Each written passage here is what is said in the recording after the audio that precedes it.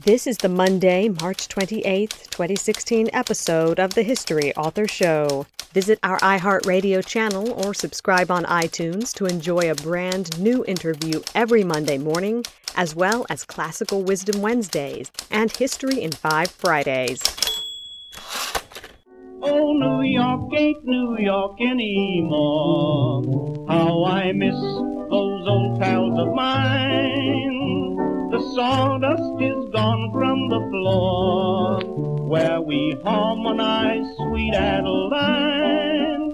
On the east side, west side, things ain't like before. There are tears in the eyes of the regular guys. Oh, New York ain't New York anymore. Hello and welcome. I'm your host, Dean Karayanis, and this is the History Author Show on iHeartRadio. You can also catch us on iTunes, Spreaker, Player FM, and all sorts of other personal audio outlets. Today we're stepping through the Guardian of Forever and back to a time before there was America in North America. Our time machine is going to Colonial America, just after the Salem witch trials. Our guide on this journey is Jay Atkinson. Men's Health magazine called Jay the Bard of New England Toughness due to his approach to writing and the topics he chooses. Today, Jay's sharing the story of another tough New Englander in his new book, Massacre on the Merrimack, Hannah Duston's Captivity and Revenge in Colonial America. Early on March 15, 1697, a band of Abenaki warriors in service to the Catholic French raided the Puritan English frontier village of Haverhill, Massachusetts, killing 27 men, women, and children, and taking 13 survivors captive. Hannah Duston and her 1-week-old daughter Martha were among those survivors, and it is there that our story begins. Jay Atkinson teaches journalism at Boston University.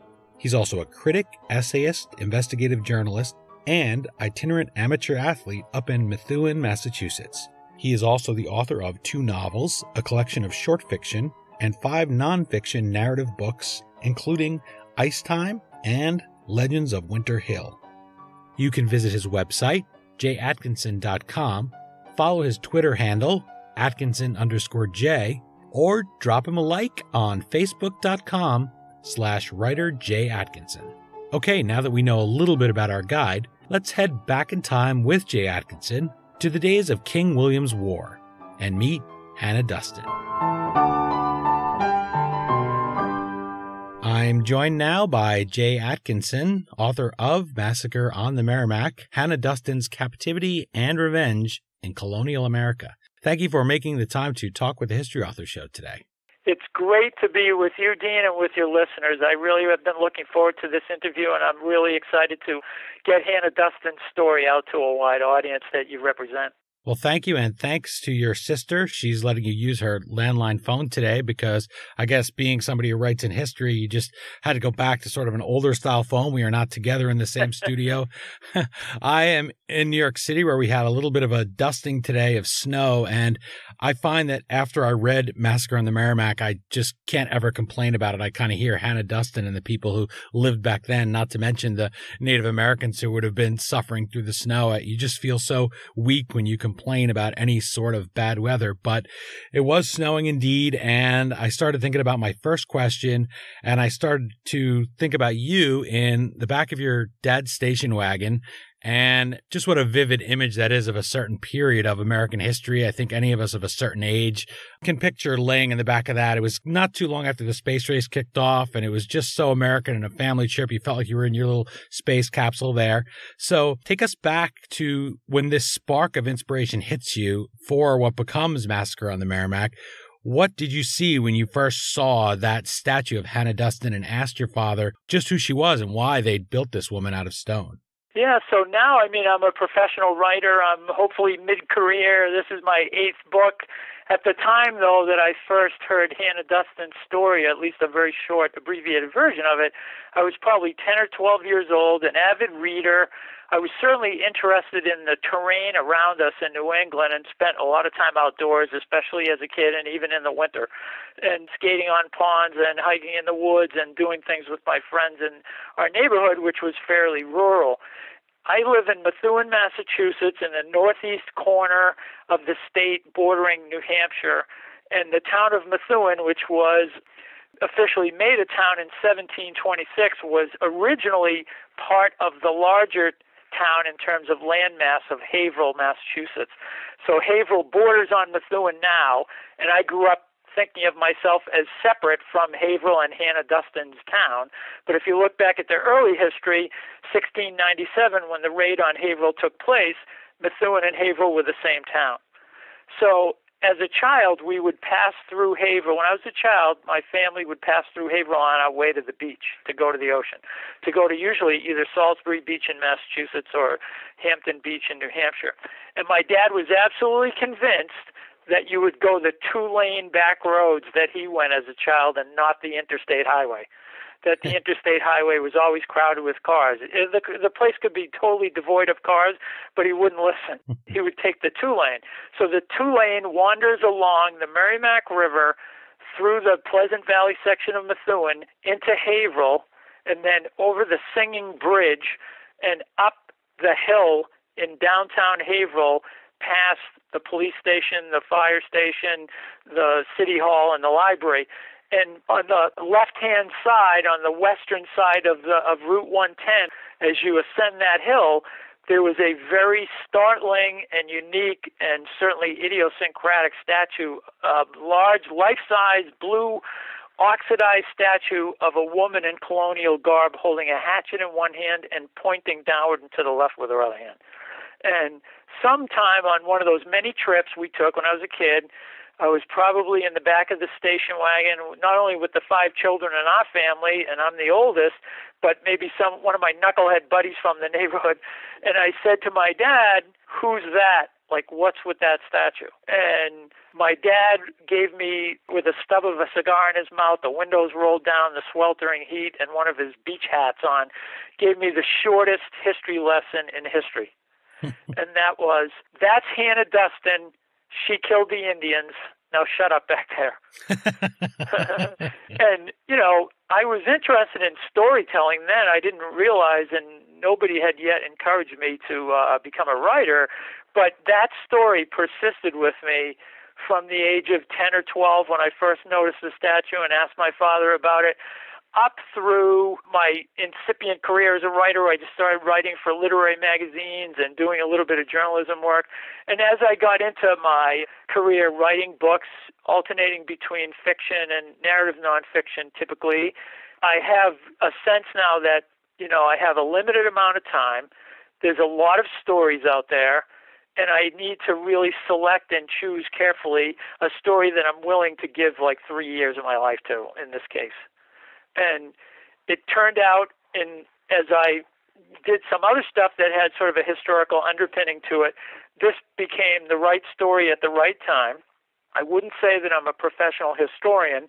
I'm not even an academic, really, although I teach in the College of Communication at Boston University and have for several years. What I am and how I see myself primarily is as a storyteller. And Hannah Duston's story from late in the 17th century in this corner of Massachusetts is one hell of a story. It really is. And from the very beginning, there's not a lot of the background that maybe people associate with a straight history. This really reads like a thriller, somebody said in one of the reviews, I think on Amazon maybe, or somewhere like that. And I can certainly vouch for that. The opening scene, it's en medias res. I mean, it's exactly like fiction. Start in the middle. You open it and here's the raid. They're coming for Hannah Duston's family. You're telling that from the point of view of her husband. We're sucked into it from the first moment. And because of the point of view, you can really relate. I mean, this is a family with a lot of children and they're trying to decide who they're going to be able to save. So describe that raid a little bit. Hannah Duston's captured with her infant Martha and their nurse at the time, as they would have called sort of a nanny, Mary Neff. So talk about that. Describe the excitement. Yeah, so for the last 4 years, 2012, 2013, 2014, 2015, on March 15th, I would be out in the woods just northwest of Eudora Street in Haverhill, in the proximity of where the Duston house would have been located, and that house was burned down during the raid, and it no longer exists, and it's very difficult to tell which of the old buried chimneys and foundations would belong to the Dustons. But it's also close by what's still there, which is the brick garrison house that the Dustons built after the raid with the money they gathered because of Hannah Duston's actions during the raid. So what I would do when I was preparing to write this, and I wanted to create a sense of narrative reality, especially in the beginning, and like you say, begin the story in medias res, like as Horace said in The Art of Poetry, he ever hurries into the midst of the crisis as if the crisis is already known, he being the storyteller. So I would be out in those woods in the pre-dawn hour and feeling the sort of iron chill of the air and looking at the tangled undergrowth and the patches of snow everywhere and think like this is what it was like when the Abenakis came down Little River, split into separate parties, and attacked the outskirts of the community simultaneously. Now, although I don't explain this until after I give you the visceral, experience of the raid, at least I hope I do, the reason for the raid was it was King William's War, which began towards the very end of the 17th century. It was actually a war being fought in Europe between England and France over the ascension of a new king in England that a lot of the English objected to because he was Catholic, and the French supported that. So the colonies were asked to fight proxy wars. So even though there could have been treaties in place at the time between the French and the English colonies, with the English settled in Salem and Boston and the French in Quebec, and the Indian tribes, or the Abenaki and the other Algonquin tribes would have been, probably at peace if it wasn't for the war being fought in Europe. So essentially, it's a proxy war, and the French are using the Abenaki warriors from the river tribes of Maine as mercenary soldiers. And the Abenaki would be working for the French during this period because the French were paying for captives and scalps, and the English at the time were not. During other configurations of the loyalties, those same river tribes, 10 years later or 15 years earlier, could have been fighting on behalf of the English, attacking the French. At the time, to the misfortune of the Dustons, but something that will endure in history, is that Hannah Duston's family was living on the northwestern edge of the community. They had a 20-acre plot. The reason why they were on the fringe of the community closest to the wilderness was they did not have enough money to buy their parcel of land down near the river where the fortifications were, where the wealthy people lived. So they had the misfortune of being the outermost section of the community in a farm that was not protected by a palisade, was not made of brick, did not have any fortifications. The Abenaki break into these small parties just before the sun comes up by a prearranged signal, usually a single rifle shot. They will attack in small groups of 4 or 5 at the outlying houses that were a half mile or so apart. They would attack simultaneously, and the goal was to take some captives, to take some scalps, to burn down some buildings and spread terror. I mean, it's a terror raid, essentially. When they attacked the Duston house, they were also attacking the closest neighbors so they couldn't come to aid one another. It was a tactic that they developed over lots of internecine wars between themselves and other bands of Indians, that you would attack simultaneously at outlying areas so they couldn't come to support one another. Within probably 15 or 20 minutes, a group of Abenaki, and they would have been all seasoned warriors under the age of 30, inured to the cold, used to traveling long distances by water, even in the winter. And then in some of the research that I came across, they could cover 5 miles an hour on snowshoes, so they could run 12-minute miles in their snowshoes and put multiple hours on end. So they were a fierce, ferocious, hardened, and skillful lot. And within just a few minutes, they killed 27 men, women, and children in Haverhill, and they took 13 captives. They would kill without any moment's hesitation a child, a clergyman, a pregnant woman. It didn't matter. Their job, the reason they were there, they were being commissioned to come down and make money for themselves by gaining captives for the French that the French could then resell back to their families later, so the French would make money from it more than once. And unfortunately for Hannah Duston, she had just given birth to her child Martha a week earlier. For the first time, and this was her 12th child, she was 39 years old and the year was 1697. As the Indians raided in the pre-dawn hour, her husband Thomas was lucky enough to be outside of the farmhouse on his horse, tending to his fields with a weapon. He saw the Indians coming, and this is later corroborated when she has an interview with both Cotton Mather and Samuel Sewall to tell the story what happened. He saw the Indians coming. He galloped back to the house. He gathered up the other children. At the time, there were nine surviving children because two of their children had died young from illness. There were 9 surviving children and a week-old infant. Hannah Duston was in the house. She had not been feeling well. It was the first time that she did not pop up immediately after her pregnancy and begin, helping with chores. So she was being tended to by a 51-year-old neighbor, Mary Neff. Thomas rushed back to the house, got the other kids running uphill back towards the main part of town to the closest fortified house, which was the Marsh House, owned by a guy by the name of Onesiphorus Marsh, who had a detachment of militia. That was about a mile away. Thomas saw that he wasn't going to be able to, just on one horse, with no other adult to help him, to save all the children, plus his wife, plus the infant, plus the neighbor. So some kind of decision was made on the spur of the moment where Hannah and Mary Neff and the baby were left behind for the Indians, and Thomas was able to get the children, which she didn't know this at the time, but he was able to get the children uphill to safety to the garrison house. After the Indians took Hannah Duston, Mary Neff, and the baby captive, they burned down what had taken the Dustons years to build, the farmhouse and all their outbuildings, and then they started instantly back into the woods where they met up with other Abenaki that had raided other farms in close proximity, and they had their captives, and they would go from being loud and spreading terror to stealth mode and withdrawing through the woods.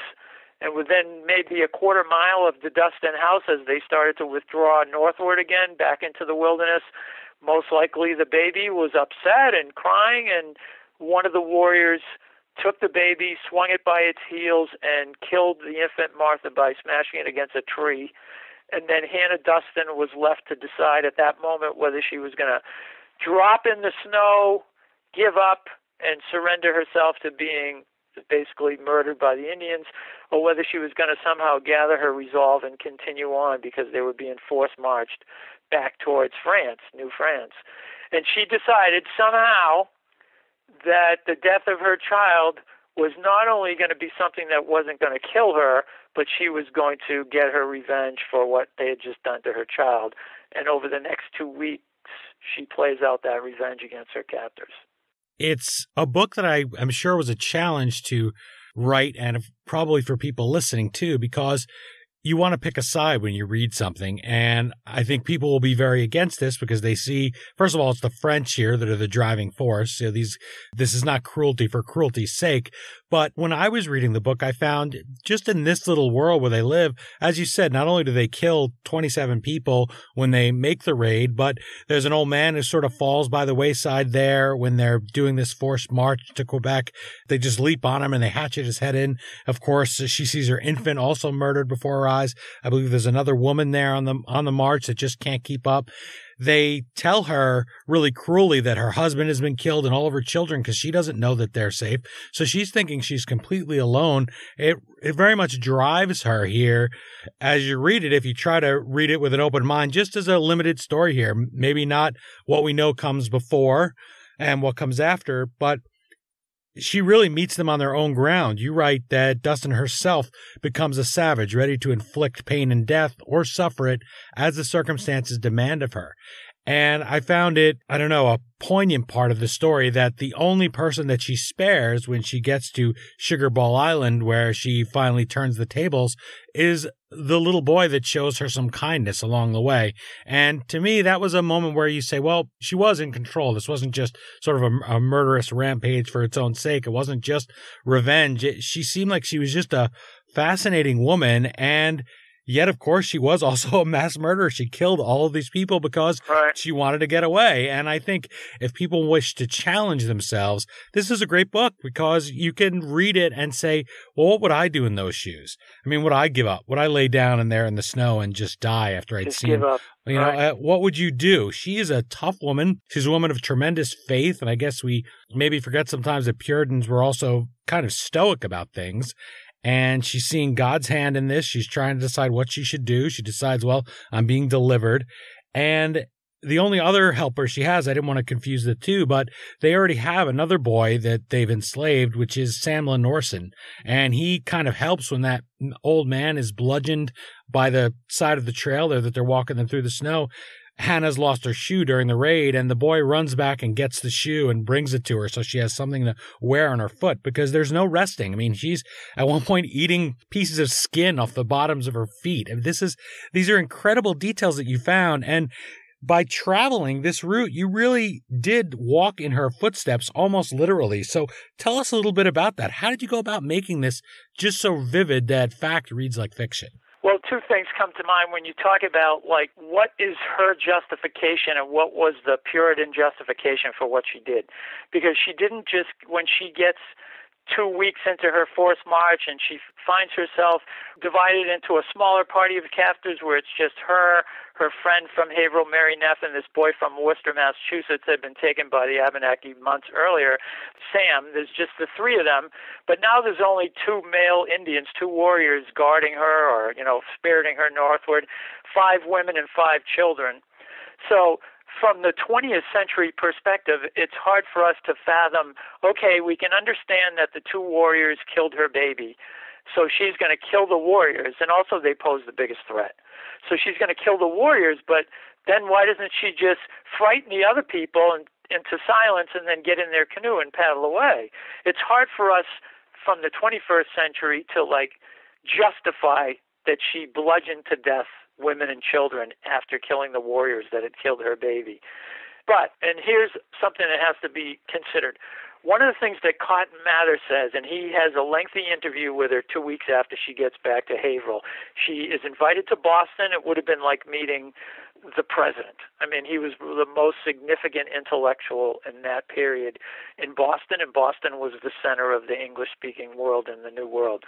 She gets invited to speak to Cotton Mather. He interviews her at length, and he writes probably about a 2,500-word account that comes right from her mouth, and a lot of the key details I use in the narrative are the things that she tells Mather during that meeting, which probably took place in mid-April 1697. He writes down the facts as she presented them to him, but then he adds his own explanation, and he obviously, because he's a minister and he's using this for a sermon, he's trying to come up with a justification that proves that the Puritans are favored by God as opposed to the French who were the Jesuits, the Catholics versus the Protestants. And he says in his first account, which he repeats in 3 subsequent books that were published early in the 18th century, he says, since she felt protected by no law, she felt hindered by no law once she was in the wilderness. So in other words, if this is the way they're going to fight, and now she's in the wilderness, which to the Puritan mind, if you look at Hawthorne and other writers that covered the period, the wilderness is Satan's land. And the savages, so-called, the Native Americans, are Satan's emissaries. So she has no compunction to do to them what she saw them do to the elderly and to the sick and to the infants in her community, because she's not in the English-speaking world, she's in their world. And that's how Mather justifies it in his famous sermon, which is based on his interview with her. That's the question I wrestled with. Is she a prototypical feminist avenger, or is she the harbinger of the Native American genocide? Because she decides that the only answer to what they've done, and the only answer to the fact over who's going to have sovereignty over the land, is total annihilation of everybody on that island. It's like what's going to happen in Manifest Destiny in microcosm. That's what her story's about. So that's the first half of my answer, and the second half of my answer is related to how do I tell the story in such a way that it comes alive? And how do I tell the story using the facts and using research into weaponry, Indian tactics, how to build a birch bark canoe, what the Indian shelter would be like, what their weapons look like. So as I did this research into the colonial weaponry, both on the English side, the French side, what the Indians used as weapons, it finally occurred to me after 2 years in the library, most of it spent in the Haverhill Historical Society and the Haverhill Library Special Collections Room, trying to look at all these old genealogies, all these original histories of Haverhill from the late 18th and early 19th century. I realized that studying these events and studying the worldview of the Puritans and the Jesuits at that time was only half the story. In order to tell the story and really immerse the reader in Hannah's experience and immerse the reader in the period that she lived in, two things had to occur. You have to look at the story through the preconceptions and the prejudices of the 17th century settlers, not through a politically correct lens of 2016.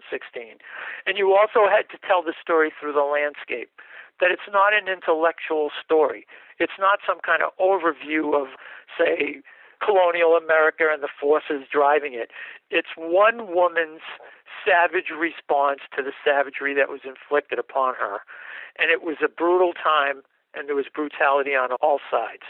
So the Indians are not at fault. The Abenaki are not the villains. The French aren't even the villains. The English aren't the villains. They are inflicting brutality on each other in a way that's almost unfathomable to us today.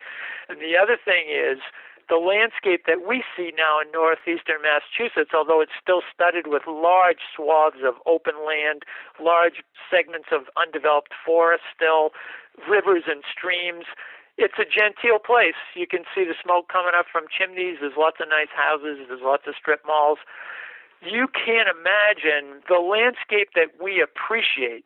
So if somebody visits me from another part of the country, I take them out and let them take a look at the White Mountains of New Hampshire, which is one of the places that Hannah Duston was headed towards. The Merrimack River Valley, like what a beautiful place it is. Our appreciation of the landscape in the 21st century was preceded by a constant appraisal of the landscape by the 17th century settlers. Their appraisal was based on trying to measure the threats that lay within the landscape. It wasn't just the threats of warriors coming down in war parties and terrorizing the village. If you had one bad crop and you had 12 children, people were going to starve to death. If one of your kids stepped on a rusty tool, he was going to die. If the Indians came down, they didn't raid your house, but they burned down your cornfield, people were going to die of starvation. The winter seemed to last because they had no central heating and they had no down jackets and no SUVs. The winter seemed to last from November until April. And even by my own experience, snowshoeing, mountain biking, and cross-country skiing large segments of the likely route that Duston would have been forced along as she was moved from Haverhill, Massachusetts to a place on the Merrimack River north of Concord. It was harsh. And some days I would cut my 6 miles short and make it 4 miles because even with my modern equipment and modern clothing and Cliff Bars and all the other things I needed, it was uncomfortable. So to think, what was it like for someone who was half-starved, living off ground nuts that were buried in semi-frozen ground, picking skin off the bottom of her feet, in drenched woolen clothing, a week after they'd killed their infant, not knowing what her husband and children had gone through, whether they were even alive or not. The story has to be told through the landscape because the landscape was the biggest threat to her life. And that's where I decided in the final year, the 3 years, I was going to hike, snowshoe, and canoe a big section of the river that she took when she fled from the island after she killed the Indians. My guest is Jay Atkinson, and the book is Massacre on the Merrimack, Hannah Duston's Captivity and Revenge in Colonial America. His website is jatkinson.com, and you can catch him on social media. Atkinson_J is the Twitter handle, and facebook.com/writer Jay Atkinson. Publishers Weekly writes of Massacre on the Merrimack, quote, "A strong sense of place and vivid narration underscore journalist Atkinson's tale of war, survival, and murder in colonial Massachusetts." By the way, Cotton Mather, he's 5 years here after the Salem witch trials, where, of course, he gained infamy. And we talked about him some, or we'll talk about him with the author Stephen Koss of The Fever of 1721. And that's another thing they would face here would be disease. This was like every 12 years in Boston, they would have just a smallpox outbreak and it would kill hundreds of people. And as you were talking there about how the Native Americans would have lived, no wonder they were hard, tough people. No, maybe an infant, as horrible as the crime of murdering one against a tree would be to modern people who we don't even kill our own chickens or our own cows for the most part. Right. Maybe if you live in a world where infants are dying at, maybe almost 100% mortality rate if they have the bad luck to be born in the winter, and maybe it's not something that you recoil at. Not to make excuses for any of it. There's obviously so many atrocities on both sides. There's something you mentioned called the sham war in the book where the Pennacook, is it? The Pennacooks? Yeah, and they bring them in. They say, "Oh, hey, trust these English. They've been our allies," and then they betray them all. And it's just they're going to do like a festival and let them participate in a mock battle and fire the cannons, and then they turn the cannons on the Indians. Yeah, so there's plenty to go around, and I think of a lot of people sort of maybe reading the book and you just recoil at it, and it's easy to call it political correctness, I guess, but people are legitimately bothered by these things, by the violence, and they want to think and do the right thing. But I would encourage them just to read here, Massacre on the Merrimack, and try to put yourself in those shoes or the one shoe and walk through the snow. Imagine when we complain now if we're not wearing the right shoes. Imagine wearing one shoe. Imagine never having shoes if you're a member of the native tribe. So you really go here down the Merrimack River and you experience all of this. You experience the land. And to mention another author, Timothy H. Breen, from up your way there, his book, Washington's Journey, he talked about being told by a historian when he was coming up that you have to walk the land, because if you don't know and see and feel what they did, you have to experience it. And so you have one really moving part of the book where you talk about being in the canoe and they're making their escape here. Hannah and Mary Neff and the young boy, Sam Lenorson, and they lose a paddle. So I wondered, when you were going down the river there, did you try it with one paddle, or was the river still just as much of a challenge? It was dangerous enough with two paddles, I'll tell you that. I did it 2 years in a row. I did it in March 30th, 2015, I was with my good friend Christopher Pierce, longtime rugby teammate, expert paddler, and a hardcore outdoorsman. We had modern equipment. We had a fiberglass canoe, not a birch bark canoe. We had dry suits, wet suits, PFDs, personal flotation devices. We had food for the day. We were equipped. And we still, and with the experience we have in the outdoors in the winter, we were taken aback by what we saw. When we launched our canoe from Sugar Ball Island, which is the place where Hannah Duston killed her captors and escaped downriver, the river was a half mile over its banks on both sides. There were trees floating by, chunks of ice. The water was so cold that even with the equipment we had on, if we rolled the canoe and we fell in the water, chances are we were going to go hypothermic before either of us, who were both pretty good swimmers, could make it to shore. So I knew immediately this was the right thing to do for the book.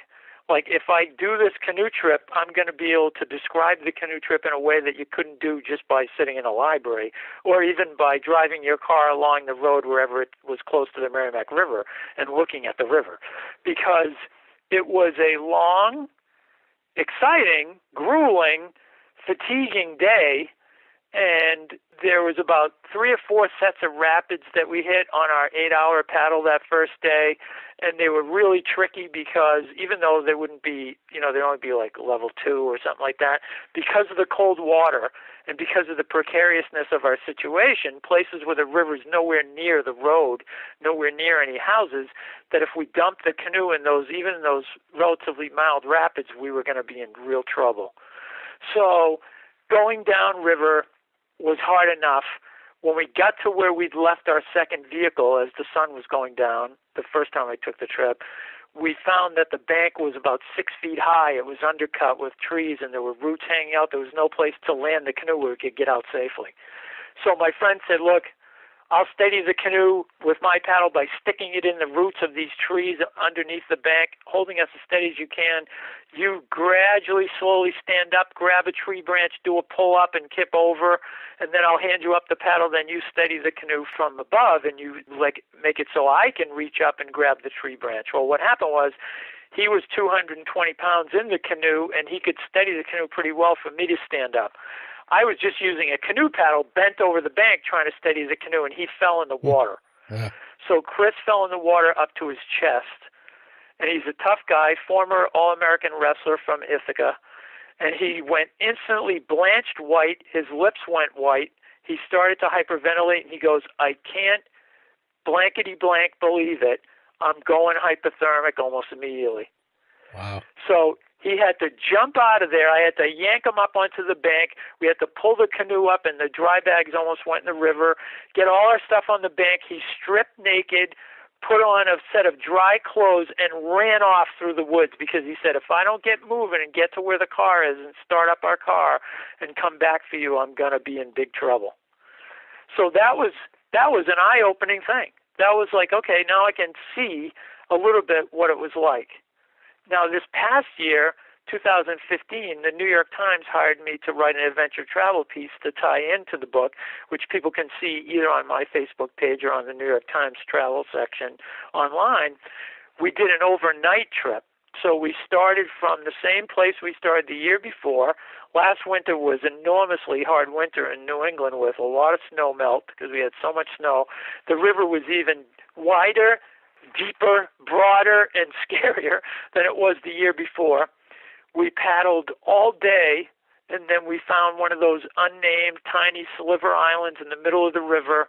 It's about 300 yards long, shaped kind of like an almond, with a lot of bramble and underbrush and all snow on it, and we barely managed to land the canoe on the island, set up our tent, and it was 18 degrees that night. We got in our sleeping bags and changed our clothes and berthed the canoe safely, and we laid there at 8 o'clock at night, shoulder to shoulder in this two-man tent, staring at the ceiling, saying, I'm not freezing to death, but it's too cold to sleep. So basically we were up all night, and at one point, Chris said, let's just get up and take a walk around the island to get warm.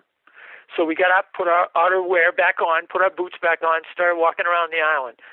And we started to warm up a little bit, and it had been snowing on and off during the day, and at night a quarter moon came out, and you could see the river really well.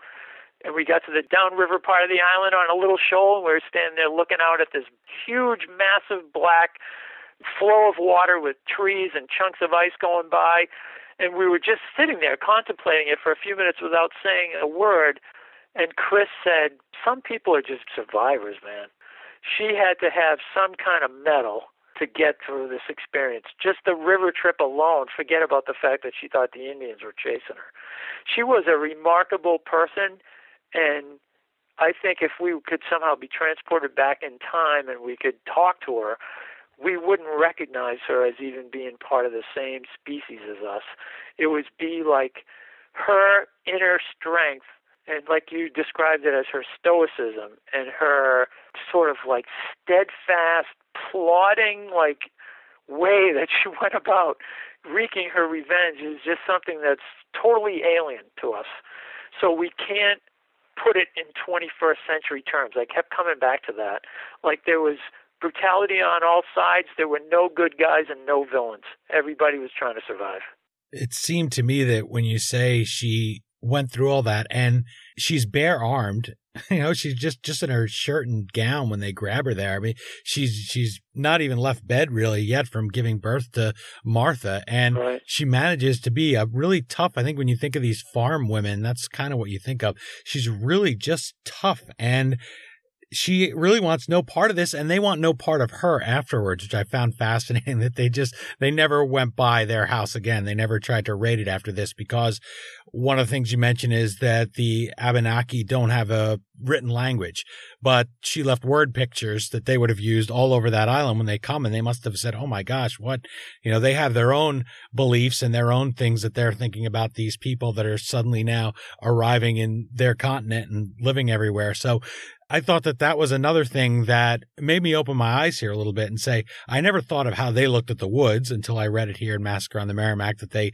looked at them as sort of agents of the devil. And then I never really thought of how the native people would have looked at these people who suddenly showed up. I mean, and we see that with first contacts or with different cultures running into each other all the time. It's just, I think we're so desperate to maybe see this in a Hollywood way, or so accustomed to it. I don't want to condescend to anyone. As I said, this book certainly makes you think a lot, which is one reason I really enjoyed it. But I was thinking, compare her slavery experience with how we feel about the Amistad uprising. When we watch that scene in Amistad, I don't think any of us think, well, maybe the slaves could have spared a few of those sailors. They were taking them and selling them into slavery, right? And their life would have been destroyed, and they'd killed their friends. And so I said, that's kind of an interesting thing to ponder. And I hope that people, as we say, Socrates said, the unexamined life is not worth living. So here, this is a book you can examine those sort of things. Say, well, what would you have done back in those times? Would you have been tough enough?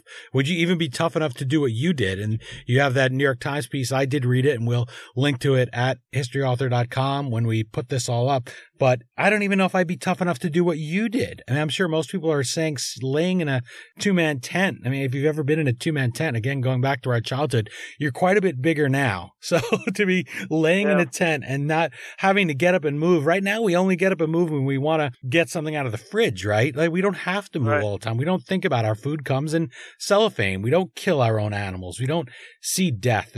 We take it for granted now that children are going to live from infancy, and they're going to become adults. And they're going to outlive us. Yeah. In most cases, that's the natural order of things, that our children are going to bury us, and they saw the world like totally different than that. I mean, people were killed in odd ways all the time. The Native American raids being the very least of the horrors that, the very least expected or the least frequent horrors that were visited upon, like these outer colonies during that period. The other thing to keep in mind is, for 80 years, Haverhill, Massachusetts, up near the northeast corner, was the outermost vanguard of the English-speaking world. There were a couple very small settlements in southern Maine. There was Newbury, Massachusetts to the east, and then somewhat north and to the west was Durham, New Hampshire, and Exeter, New Hampshire. There were small settlements there. But for 80 years, there was nothing between Haverhill and the chateau in Quebec, except the wilderness, which was populated by roving bands of different tribes. So that's something to keep in mind. The other anecdote I think that's worth telling is when we talk about, like, who's to blame and looking at it in a politically correct way, there was some, discussion when I was writing the piece, well, you should call the Abenaki the native inhabitants, or you should call them the Native Americans. You shouldn't call them the Indians, and you should never refer to them as the savages. And I said, but I'm not looking at it from 2015.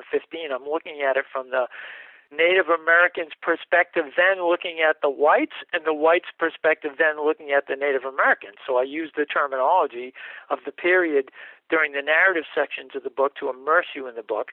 And in the discursive parts of the book, where I give you the overview of, the conflict between the French fur-trapping economy and the English agrarian economy and the two different strategies for settling the New World, then I move out of that. I move out of that language of the 17th century into a more, modern view of what happened. But the anecdote I wanted to share is that every year there's a meeting of the Duston Family Association in Haverhill, Massachusetts, and they gather at the Garrison House, and they have a weekend of events where they have lectures and speakers, and then they take a bus ride up to where the island is that she escaped from, and then they go to the Garrison House and have a cocktail party there. So I've been invited to speak to them a couple times. There's over 400 members. Usually 100 or so members come to Haverhill every summer. Are these descendants, some of them? Because I know she left. They're all direct descendants. Wow. When she died, she had 64 grandchildren and 8 great-grandchildren. Wow. Because she had 13 children, 10 of whom survived, and a lot of them had families, and a lot of them still live in the area. although some of these relatives come from as far away as Florida and Texas and Minnesota. The rock band Heart, the two women, one of them is a direct descendant of Hannah Duston, has visited Haverhill during this festival, like this annual meeting of the Duston Family Association. They are sisters, so they would both be related. So I was giving a talk 2 years ago when I was in the middle of the research for the book. I was there to talk about my research. And then afterwards I was chatting with a very well-educated guy who was an eighth great-great-great-great-great-great-grandson of Hannah Duston, retired museum curator with an advanced degree. And I had now got to the point where I was really looking at it from both sides. I mean, the Indians certainly got the raw end of the deal in the New World since we basically eradicated their civilization over time. And in this particular episode, although they did wreak havoc on Haverhill, havoc was wreaked upon them by Hannah Duston. So I was basically telling this person, we were having this sort of discussion over, spring water and coffee, about, let's look at it from the Indian side. Let's look at it from their perspective. And he said, and this guy had written an unpublished book of genealogy of the Duston family, and gave me a copy of it, and I had all the benefit of his 20 years research on some of these arcane facts and some of these very small diary entries from some of Duston's contemporaries. This guy was a major help to me in writing the book. But when I mentioned something about let's try to look at it from the Abenaki's point of view, he cut me off, and uncharacteristically he scowled and he said they were nothing but vicious slavers and I have no sympathy for them whatsoever. That took me aback, and I said, well, I have to point this out. If you're going to call them vicious slavers, the research that I did indicated that at the time of Hannah's captivity, that other families in Haverhill, not the Dustons because they did not have enough money, other families in Haverhill had an aggregate of 12 African-American slaves. So you could say that the residents of Haverhill were vicious slavers too. And the guy turned on his heel and walked away. He was mad. Yeah, it's always interesting. I find when people read history and they decide when they want to start the story. Yeah. I mean, yes, if we just start the story when your book starts in the middle of a raid and it's just a family and you think, gosh, they're just there trying to make a living, it's their house. But then you spin back a little ways and you say, well, okay, the Native Americans were there first and these people are building and they're encroaching, and look at all the things that they did to them, like with the sham fight, that kind of thing. But then again, if you go back a little before the European contact, one of the reasons there aren't so many Native Americans there to greet the colonists is because they've just been fighting wars amongst themselves, and it really decimates their population. So, and they had what was probably influenza that wiped out like most of the Native American population in our part of the state, northeastern Massachusetts, and most of Connecticut and Vermont. They were killed off by disease. There were so many people that succumbed to disease that explorers that were sailing along the Maine coast from either England, France, Spain, depending on which explorers they were, saw that there was wigwams or Indian, shelters with bleached bones that people had died so rapidly in such great numbers they couldn't even bury the dead. Wow. And that was illness. That was disease. Now, that disease could have been carried to the New World by explorers and fur trappers and spread by accident, because they would not be immune to any of these European diseases. And one of the things that happens, too, is I examined the facsimile of the original deed granting the large parcel of land, which encompassed at the time what's now 10 different towns in Massachusetts and New Hampshire. That was all called Haverhill then. And a dozen or so settlers from Newbury, Mass. came over to the fishing weirs in Haverhill and negotiated with the last two remaining local Pentucket Indians, or the two families. One was named Passaquo and the other one was named Sagihew. And on the facsimile of deed, they signed with little drawings of bow and arrow. That was their signatures. And they were paid a certain amount of money. And this little land transaction is just one of thousands that will take place between the white settlers and the Native Americans over the next 200 years. But it's indicative and emblematic of the other ones, because what the Indians thought they were selling and what the white settlers thought they were buying were two different things. The Indians didn't see land ownership as something that was even possible. The land was actually part of the Great Spirit. Everything was alive. Every rock, every stick, every tree had as much right to live as any human being.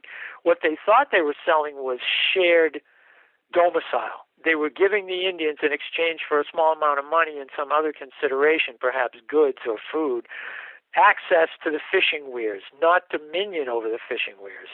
So the English land ownership titles and deeds go back hundreds of years to the Middle Ages. The English thought they were buying total and sovereign dominion over the land, just like now when you buy a house, when you move in, you don't expect the family that's still living there to be there, and they're out.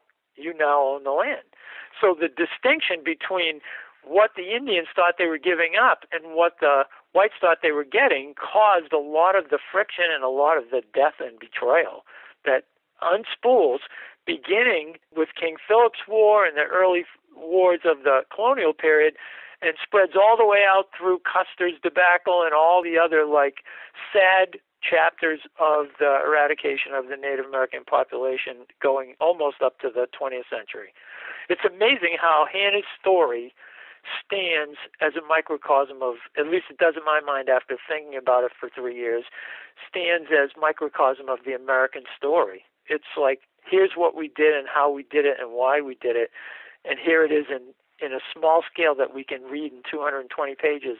And I think understand a little bit more about the fog of history that hangs over us trying to understand from 2016 what they were experiencing in 1697. It's so hard to bridge that gap. And like I say, the only way to bridge it, I think, is through trying to see the landscape through their eyes. I think one point that should be made is you talk about signing a deed. You talk about not being able to sign your name. This is not just like being illiterate, say. There were plenty of people that were illiterate, certainly in the colonies there. A lot of people didn't write, but they had a concept of a writing and a written language. The Native Americans we're talking about here, they don't even have a concept of a written language. So if you don't have that, how can you possibly sign your name to a contract? Right. How do you even know what a contract is? We know it very easily. And I just love those moments. You can really keep going back to this book. I mean, if people have a book club out there, I would highly recommend Massacre on the Merrimack. Just make sure you like all the people there and everybody's willing to just come at it and really say, how much do you know? What do you really think about these things? My gosh, somebody who doesn't know what a contract is just sounds incredible. But I also want to let people know that you weave in a couple of other stories that I just want to sort of mention in passing here, give people a little taste. There's another Hannah in your book, Hannah Bradley. She has the misfortune to be captured twice. And From Haverhill, yes. Yeah. She was Hannah Duston's neighbor.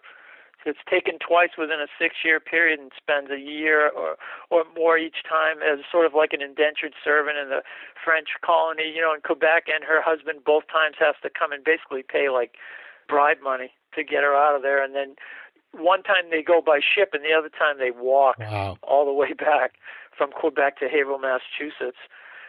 So she's taken the same day as Hannah, and she's not with Hannah's party when Hannah wreaks her revenge on the Indians that were holding her and escapes. She's with a different party, and she has to walk all the way to French Canada. Now, when she's taken again in the early 18th century, she's pregnant with child. She delivers the child on the march, and they kill the baby. So even more cruelly than Martha, I would mention, too. Really horrible way that they killed that baby. Yeah, and then, so she survives. She has a different kind of fortitude and resilience than Hannah's. I mean, you might say, well, she's passive. She gets taken prisoner twice, and she doesn't try to resist. But what chance do you have? In most cases, you don't have much opportunity to get away. You're just trying to survive day to day. And in a way, it's like the Stockholm Syndrome. Your captors are your only friends. You have to follow them, and if they leave a little piece of uneaten meat or gristle, you eat that. I mean, so she can't survive in that landscape without her captors, which is kind of frightening to think about. Then come into the end of the first decade of the 18th century, and Haverhill is raided again, and they pick the Bradleys again. So, she's been taken captive twice, sold in bond twice, and then rescued by her husband and paid out the bond to release her twice. And they now live in a fortified house. They have 2 militia living with them. Her children, some of them are dead now. It's her and her husband. They see 3 or 4 Indians slip over the palisaded wall and rush their front door. And Hannah Bradley tells her husband, I'm not going to be taken again alive. And the 4 Indians quite ferociously rushed the front door, which is a barricaded door, and they managed to fracture the door part way. And one of the Indians sticks his head and shoulders through to try to unloosen the bolt, and she shoots him with a large bore rifle right in the face from close range. I'm not going again. This is it. You're either taking me here or that's it. Now, when you said earlier that there were subsequent raids and they didn't ever raid the Duston house again, they never went after Hannah again, there's an interesting anecdote about that, because on Sugar Ball Island, what's now called the Hannah Duston Historic Site in New Hampshire, which anybody could look at on Google Maps, that's then called Sugar Ball Island. That was the island from which we launched our canoe trips and from which she launched her escape. In 1889, the first statue was raised to Hannah Duston on what was then called Sugar Ball Island, now called the Hannah Duston Historic Site in New Hampshire. And it was erroneously referred to as the first publicly funded statue to an American woman. Remember that Hawthorne and Whittier and Thoreau and Mather all wrote about Hannah Duston. She was a well-known figure, and she was taught in schools from the 17th century through most of the 19th century. It's only in the 20th century that we sort of forget about her. When she becomes, with her ferocious response to her captivity, she becomes kind of an embarrassment to American motherhood, which has now been supplanted by Grandma Moses in a rocking chair, the idea of the genteel mother who stays at home with her children. Robert Caverly is a lawyer and poet from Lowell, Massachusetts. He raises the funds privately. There is no publicly funded statue to Hannah Duston on the island. It's money that Caverly raised. He hires a Lowell sculptor, William Andrews, to make this original statue of Hannah Duston, and they dedicate it in a ceremony in the late 1880s on the island. Robert Caverly was a sort of local historian and attorney and just a really bad poet, because some of what he wrote was these long, really dull epic poems about Hannah Duston. The most interesting thing about Robert Caverly's book, which is called The Heroism of Hannah Duston, is the afterword where he reprints his speech. It's just last 3 pages of the book. He reprints the speech that he gave in dedicating the Duston statue on the island that day in 1889. And one of the things he says, it's one of there's a few poetic turns of phrase that he gives during that speech that is actually better than any of his poetry. He says the Indians, never approached the Duston house again, even though they were to raid Haverhill 2 more times in 4th and a few other times in small forays against the village, because they had already learned that in disturbing Hannah Duston in her house that March morning in 1697, they were, quote, waking up the wrong passenger, unquote. Wow. So I guess the lack of written language, as we said, they certainly got the word pictures that she left all over that island. That must have been strange to sleep there. I hope people will do what you said and go on Google Maps and just imagine. I mean, as you said, there's still a lot of wilderness around there now. You wouldn't want to walk that on modern roads, much less do what she did. There's another story in the book, though, that I encourage people to read. Joseph Whitaker and Isaac Bradley, 11 and 15. We talked about the Bradleys a minute ago. They have their incredible escape. When I said that Massacre on the Merrimack reads like a thriller, it's never more true than in their flight to freedom. So I thank you so much for recreating their story. It's one I think I'll think of every time now when it snows. So Jay Atkinson, author of Massacre on the Merrimack, thank you for bringing Hannah Duston's statue to life, sharing this story with us today, and giving us a lot to think about. Thanks for the opportunity to share her story, because I think it's a forgotten chapter in American history that needs to be remembered. Not only as tribute to her and her fortitude and her resilience as an early, New Englander, but also as a way, like I say, in miniature, to try to understand the bigger American story. The history of every new civilization is a history of bloodshed and murder.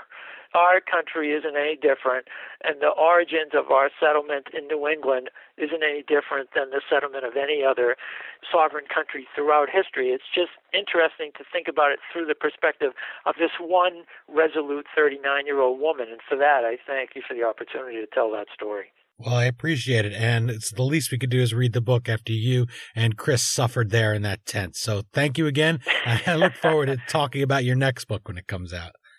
Thanks very much, Dean. Maybe study the story of somebody in the Caribbean. Just an idea I'm throwing out. Someplace where you could go to an island and have a cocktail and think about it. Yep, I look forward to talking to you again. Thanks. Again, the book is Massacre on the Merrimack, Hannah Duston's Captivity and Revenge in Colonial America. As always, you can find the Amazon link to purchase the book at historyauthor.com, and we hope you will click through there, or even bookmark our URL off the homepage for all your online purchases.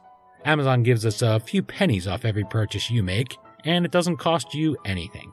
My sincere thanks to Jay Atkinson for joining me and for sharing the complex story of Hannah Duston and the culture clash in the New World a century before the American Revolution. Please remember to visit him at jatkinson.com, follow him at Atkinson_J on Twitter, and drop him a like at facebook.com/writer Jay Atkinson. And remember, let us know what you think of the book and the interview on Twitter at HistoryDean. I have a feeling people are going to have a lot of opinions on this one, and I'm open to all of them. I want you to enjoy the show, so if you like how I did this or don't like how I did it, do let me know, and I'm sure Jay feels exactly the same way. Well, that's it for this week's installment of the History Authors Show.